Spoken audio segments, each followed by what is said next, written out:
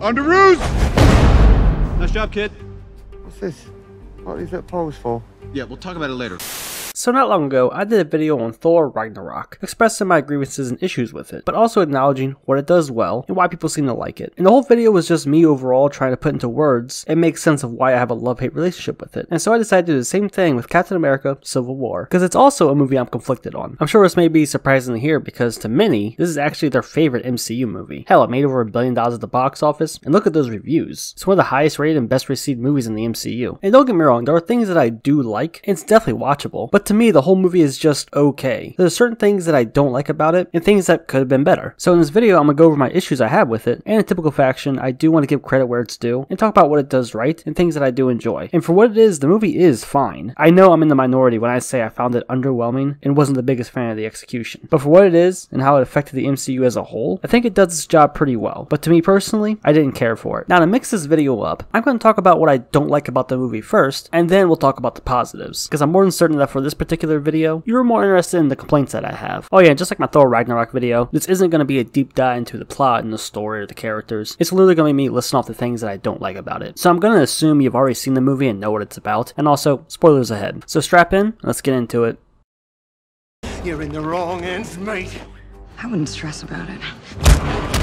Now there are only a few issues that I actually have, and they're fairly simple, and once you hear them, you're probably gonna think I'm being petty as hell. But do me a favor and just hear me out, okay? Number one, I feel they did the Civil War storyline a bit too early. Remember, this was 2016, and this was a pretty sparse lineup. Doctor Strange wasn't introduced yet, and Thor and Hulk aren't even around, and Daredevil at this point in time only had one season, and the only other Defender that was around was Jessica Jones. No Luke Cage, no Punisher, no Iron Fist, so you couldn't even bring them up to fill out the roster. Also, Fantastic Four and X-Men were still owned by Fox at this point, so there was no chance they were going to show up. Although they did get Spider-Man from Sony, so that's kind of cool, and they also introduced Black Panther here, but this was still a pretty lacking roster. And because of this, it doesn't feel as big or as epic as a conflict like this should be. I mean, really looking at it, it doesn't feel like an all-out war, it's more so just a small battle. The scale just isn't as big as a group of heroes fighting each other should feel like. Oh yeah, not to mention, we only had 2 previous team-up movies before this, so the team getting divided and starting to fight each other felt a little premature to me. I was hoping for the team to start fighting each other after we get more Avengers introduced, and when all the others were accounted for. I think this movie would have been very different and far more interesting if characters like Hulk, Thor, Captain Marvel, and Doctor Strange were there. Yeah, so the small lineup and the storyline in general just feeling a little premature to me was the first reason why I didn't really care for it. Now the second reason is the way they handled the fighting and conflict that did occur. You see, in 2015 and 2016, that's when they really started to crank up the humor, and that's when it really started to get annoying. This was very noticeable in the previous 2 Avengers movies, but it's even more apparent here. Mainly in these fights that are supposed to be serious, but you have them making jokes and quips and talking to each other, and it really ruins the tension and reminds me, oh yeah, no one's really in danger.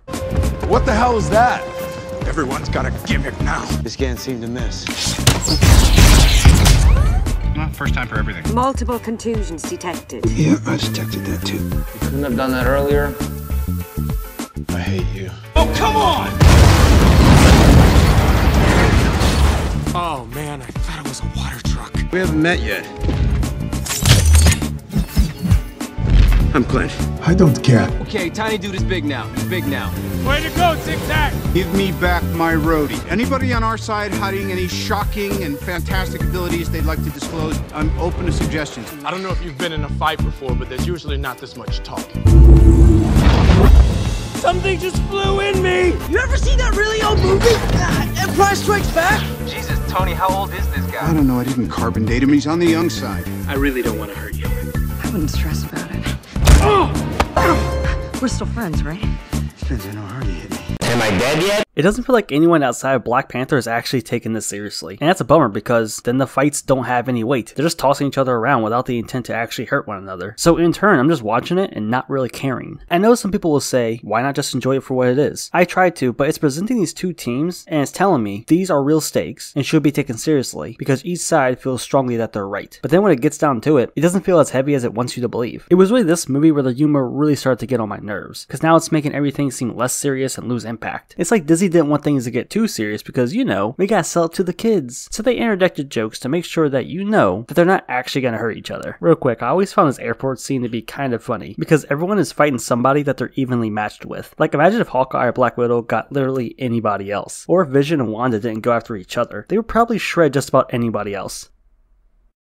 So those are my biggest issues. For as petty and small as they may seem, that's why I never really cared for the movie. And it just really drags the movie down as a whole for me. And then there are a few smaller things, like this was around the time when the MCU started to look a little flat, and several scenes had this grave filter added on top of them that has stuck around to this day, with only some movies actually removing it. I think they started doing it in Age of Ultron, and it's been hanging out ever since. But the smaller issues aren't really the main concern here. It's just the two bigger ones that I named earlier that really drag the whole movie down for me and makes me not enjoy it that much.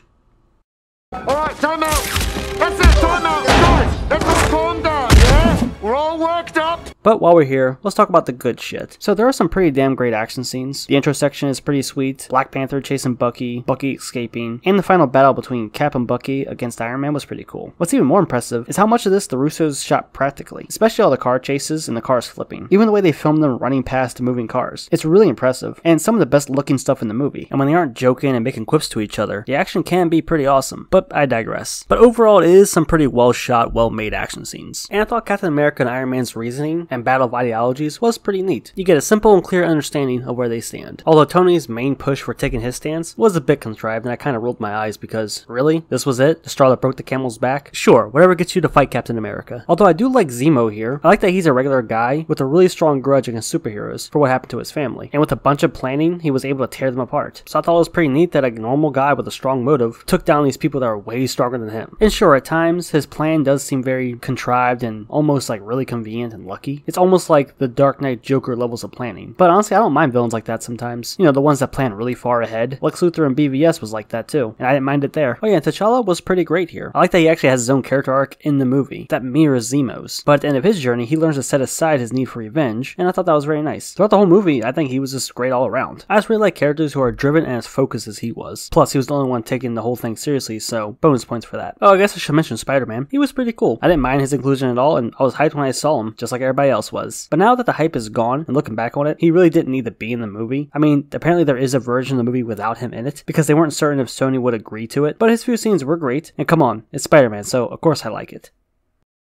Let's all just not chill the heck out! So similar to Thor Ragnarok, this is a movie that many people really like, but it's one that's not my favorite, and it's really just because of those few reasons. Whenever I express this, most people tell me that those reasons are pretty petty, and that the overall product is still pretty damn great, if you ignore that stuff. And to an extent, I agree. I'm impressed with how much they were able to fit into a 2.5 hour runtime, as well as decently introduce Spider-Man and Black Panther. A lot of the action is pretty good, and the movie is really fast paced and doesn't lose momentum. But to me, it's just okay, and I was a little let down after I saw it. I thought they did the Civil War storyline a little bit too early. I found the overall lineup to be pretty lacking. The humor ruined a lot of tension in fights, and the overall lighthearted take on the topic and storyline, as serious as this, led to it losing some weight and me not taking it seriously. But on the flip side, I can acknowledge that in the grand scheme of the MCU, this was a pretty important movie, and most people seem to feel that it did its job pretty well. And there's still times where I can throw it on and be decently entertained, and there are several really good moments here and there throughout. But it's not in my personal favorite MCU movie list, but I don't flat out hate the movie, and definitely think it's better than several others in the MCU. I hope I was able to explain why it was such a letdown for me, and why I have this love-hate relationship with this movie. I actually watched it in preparation for this video to see if my feelings have changed on it, and not really. I guess I have eased up on it a bit, but I'm still not crazy about it. But I can understand if someone says this is their favorite Marvel movie, and I can also understand if someone tells me that this is one of their least favorite because they found it disappointing. And I want to stress again that I know that I'm in the minority, and that unlike Thor Ragnarok, there aren't nearly as many people who dislike it as that movie. But there is a small section of the fandom that don't like it, just not to the same extent as Iron Man 3, Thor Ragnarok, or Black Panther. Which reminds me, I put out a post asking you guys, what did you think of it? And unsurprisingly, I found the majority really enjoyed it, and I saw others saying that it's overrated, and a few others saying that they don't like it. And so now I'm going to ask you guys, go ahead and leave a comment, let me know, what do you think about Captain America Civil War? Is it overrated? Did you hate it? Was it underwhelming? Or is it a top tier Marvel film? Leave a comment and let me know. Thanks for watching, I'll catch you next time.